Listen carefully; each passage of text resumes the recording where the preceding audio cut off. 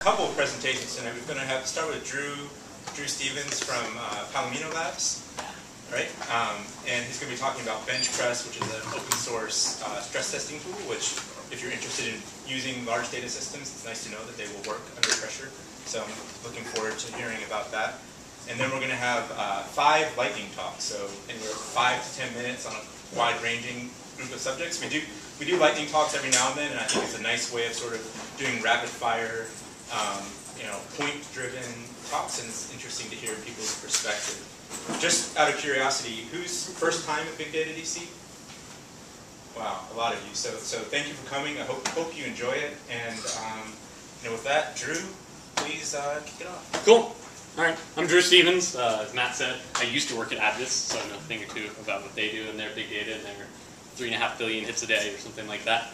But I work at Palomino Labs now. It's a software development consultancy. We do desktop web apps, native mobile apps, sort of anything you can think of. A little bit of big data, a little bit of low-level systems programming these days. And we, last year, wrote a tool called BenchPress for a client. It was a tool they wanted to be able to look at the different, mainly NoSQL database options out there, MongoDB, HBase, Cassandra, anything you can think of, and compare them for their specific workload, how they performed.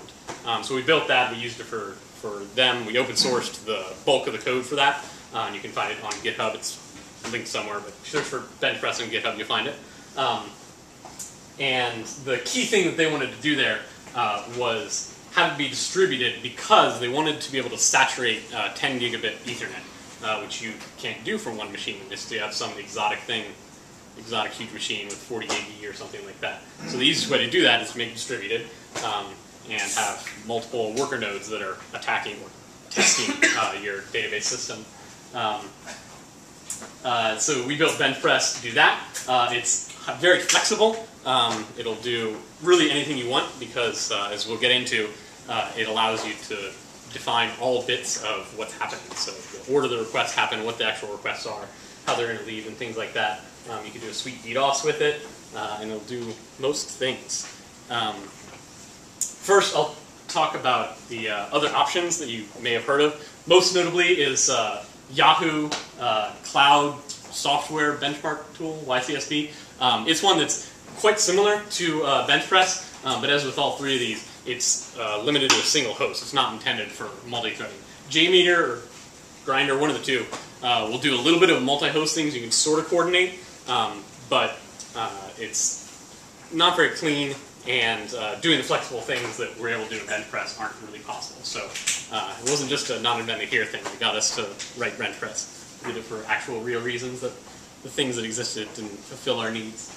So BenchPress uses Zookeeper, Apache Curator. Used to be Netflix Curator. It's one of the 1,000 things that Netflix has open sourced the past couple of years. We use that to actually talk to Zookeeper. Using Zookeeper natively is difficult and somewhat recalcitrant. Only for the weak at heart. Okay. For me, I found it a little bit difficult. Curator makes it pretty easy. It's like sort of a file system that all of your machines can see. And so we use that, the Curator framework, to do our service discovery. If you're looking at doing that, there's also a tool also from Netflix called Eureka that's intended for service discovery. Depending on what you're doing, that might be better. But that's what we use. So BenchPress has a controller node and worker node. The controller is the one that you submit jobs to. You say, attack this HBase cluster, or BenchPress this HBase cluster with this payload, yada yada. The controller looks at Zookeeper, finds all the workers that are registered in it, and then locks them to be able to use them to run a test. From then on, we use all of the J things that Java REST services use to communicate with the workers and actually do the job control. So that's just a little background about what's happening. So an actual job. As I said, BenchPress is very configurable, and this is a very small job definition. Small but functional. The point of configurability is not that you can do, well, you want to be able to do anything in the world, but you don't want it to be a huge cumbersome thing, which particularly with YCSB, they tried to make it very much that all you do is write some JSON, or write some, I think they use JSON, write some JSON, and that defines your entire test. And we distinctly didn't do that for BenchPress because when you try and shove everything into just a config file, config variables, it's hard to, you can't gather all of the options. So what we require is that you do a little bit of JSON and some code that we'll get to momentarily. The salient points here are, this is a test against MongoDB. That's what I'm going to be describing here. This is a very simple one. All it's going to do is write 2 threads at a time. Quanta is the total number of things that it's going to do. Batch size is how many in a batch before it does some fiddling that I'll get to. And then we define how we'll generate keys and values. Again, this is a simple one, so it's just going to do incremental worker ID counter and fill with 0 byte arrays, and then the size. One of the special things here for comparing multiple things is that you can write code in the background that works as efficiently as possible for each database, and you can customize for each database, but then do the same exact test load on all the databases. So that's what we did when we were testing MongoDB versus HBase versus Cassandra. So what you do, there are 2 major bits of code that you need to write. One is this task factory, and the next one is the runnable that we'll get to next. So the task factory is what BenchPress uses after it sends work out to the workers. Pardon.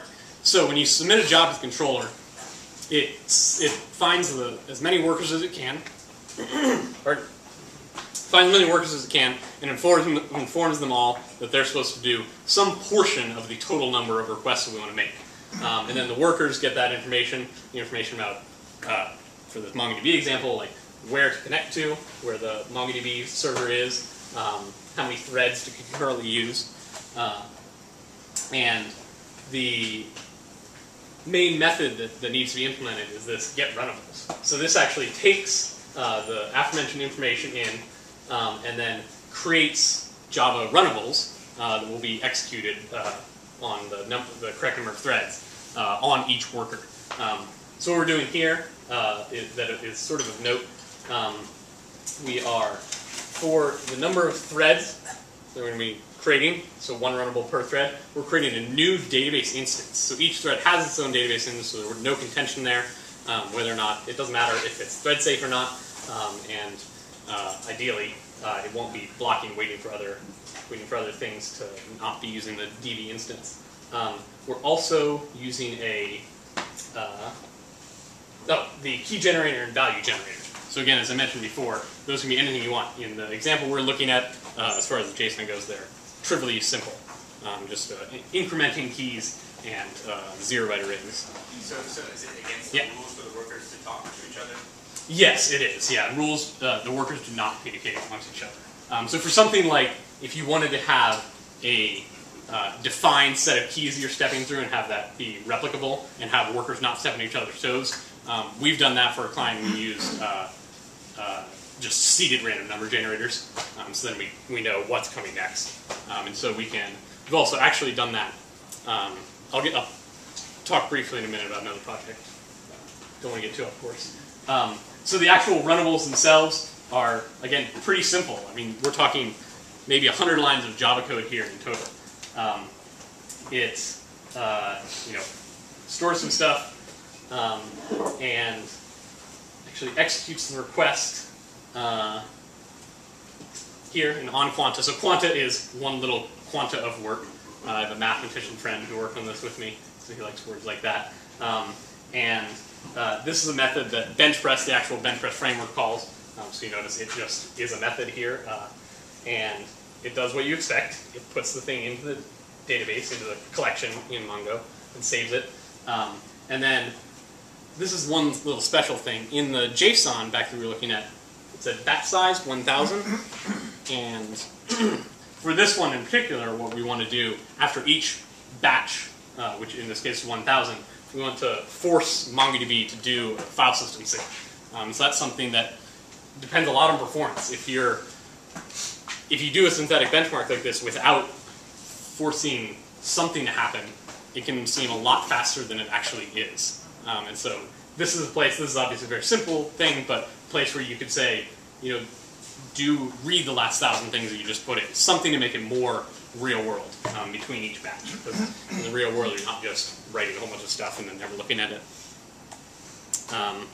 So, if you've written that code,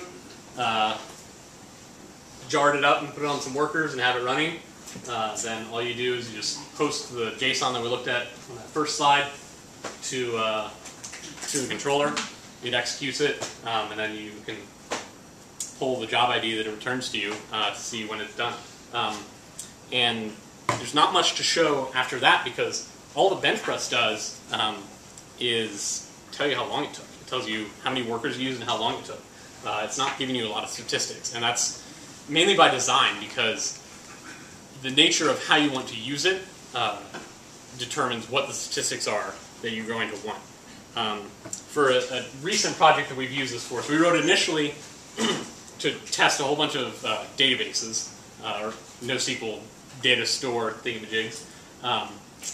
But what we've used it for most recently is a client who wanted their API benchmarked, and they just have an XML RPC API. They're actually building in parallel to it right now a REST API that's not being used yet.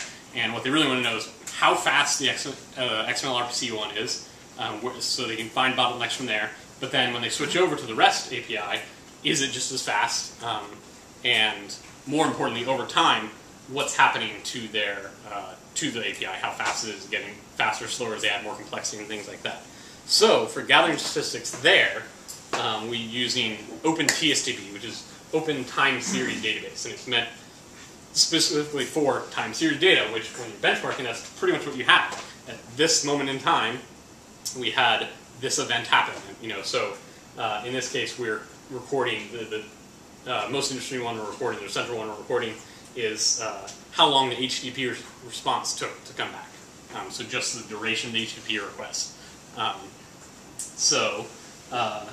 BenchPress supports this by you create your own. The red parts are classes that we wrote, and that's a simple thing. It takes in data from the workers after they complete each quanta and then sends it off to OpenTSB. And the notable thing here is that the actual benchmarking threads submit the data, or they drop the data that they want to submit to whatever thing is going to send it off to OpenTSB into a blocking queue and then never think about it again. So they, the benchmarking threads themselves aren't blocked waiting to write out their data, so you won't alter the outcome of your benchmarking run just because you're waiting to send data to record what's happening.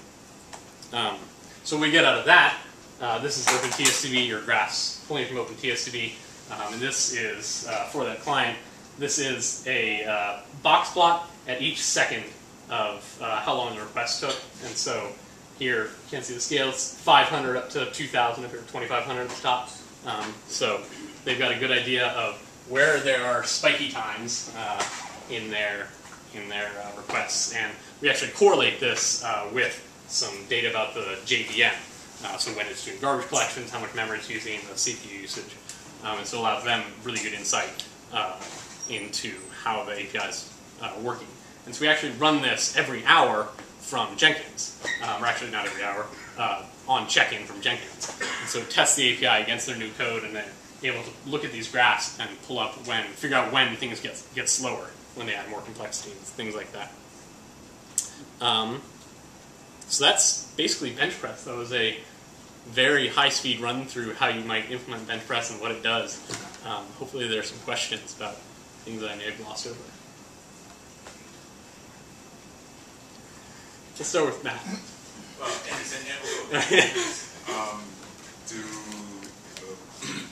the distributed system do the requests per second scale linearly with each new node, or is there some kind of overhead and coordination between No, they scale linearly. Yeah, the coordination, as Matt asked, they do not. The workers don't talk to each other.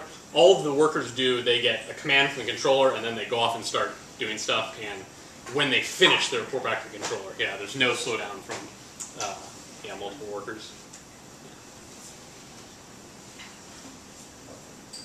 So, in your experience, now that you've tested various NoSQL databases, which do you find? Which one is the one to use? Yeah, I knew I was going to get that question, and I was hoping someone would just ask, well, is MongoDB the best one? That's when you show it. And the answer is no to that, as far as MongoDB. What do you find is, which one is better and what's it? It really depends on what you're doing.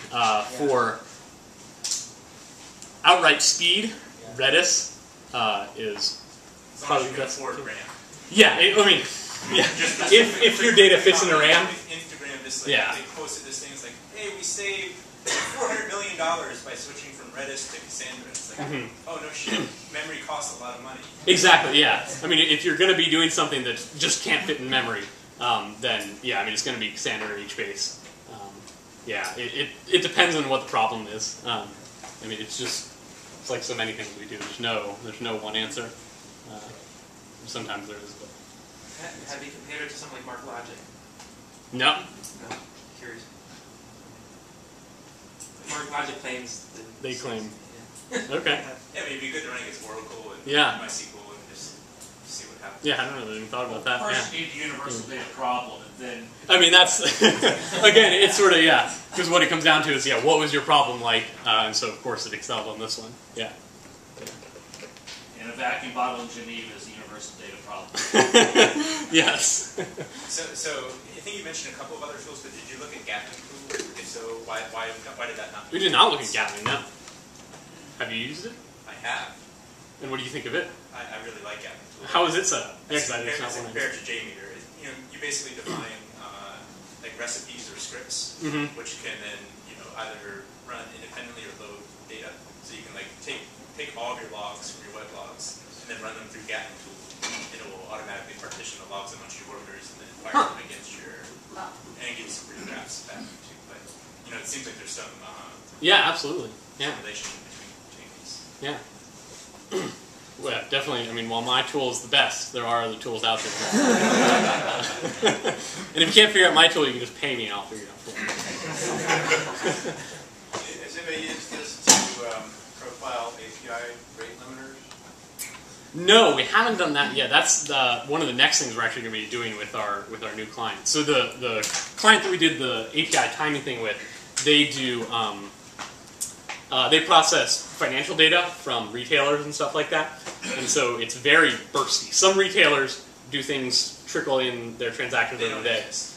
Sorry. I said those retailers don't exist. Well, yeah, you worked in retail. Yeah. They said maybe some of them, but it sounds like the vast majority of them. They all At the want end of to, the day. they say they're interested, but in the end they run a mainframe that sends you all the data once every 24 hours. Exactly, yeah. And so things like rate limiting and, I mean, actually, a big one for them is they're fairly small now, but they're starting to get to the point where there's just no way they can handle from, like, when they sign up, I don't know, Sears or something. There's no way you can handle all of those things at once as fast as they want to send them. So, yeah, the rate limiting or where they can put in queues to fix things. Yeah. What numbers of nodes have you used this across? We've only used it, I guess the biggest one we did was with 8 nodes, and those were 8 Amazon extra large, probably the CPU extra large. If I want to do this with 1,000 smalls, is that reasonable? I don't see why not. I mean, there's going to be a little bit of the controller. We didn't write the controller thinking about 1,000, so you get a little bit of striation of it might take a couple of seconds to notify all the workers of the job. I mean, the job JSON is only, I mean, it's So it's a single few thread hundred loop, all bytes. that curl Yeah. on each of the yeah. easy fix. Yeah. I mean, yeah, we could just use async HTTP client. We may actually be using that. So yeah, that's the only limitation. Is I'd probably run it there's fast. no latching I don't care mechanism. about a few Yeah. seconds. Okay. Yeah. Yeah, you totally could. Can you do some writes and some reads? You can, yeah. So yeah, the simple one that I showed was just doing writes. What you can do, you could, I mean, there's a couple of different ways about going about it. You could say do X number of writes, 500 writes, and then every 500 writes read some number. But you can also write a more complex job partitioner and say do some writes, do some reads of those writes, do some reads of way prior writes. That's what I was talking about using a seeded random number generator. Because we did exactly that with this client with the API. They wanted us to submit invoices, submit like 1,000 invoices or thereabout, and then submit payment records for all those invoices. And so that's analogous to doing reads and writes, sort of related things. Yeah.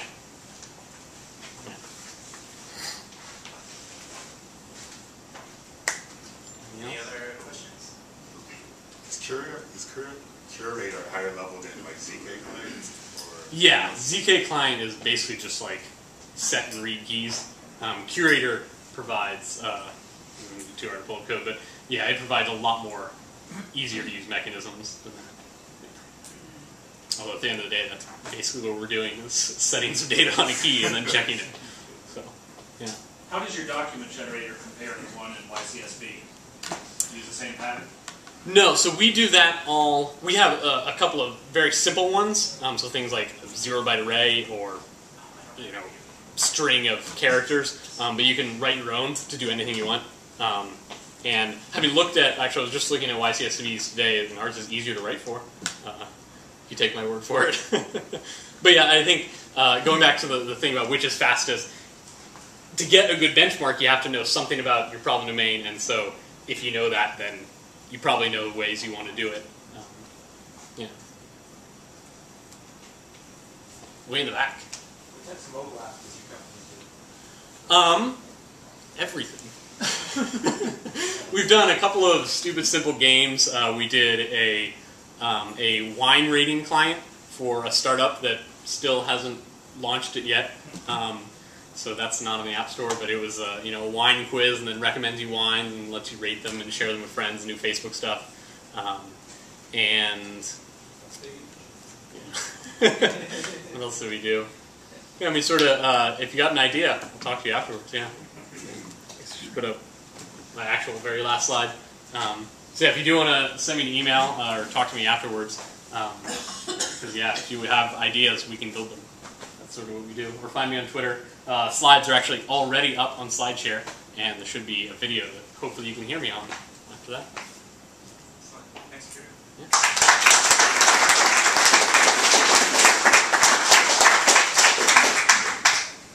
I love when talks are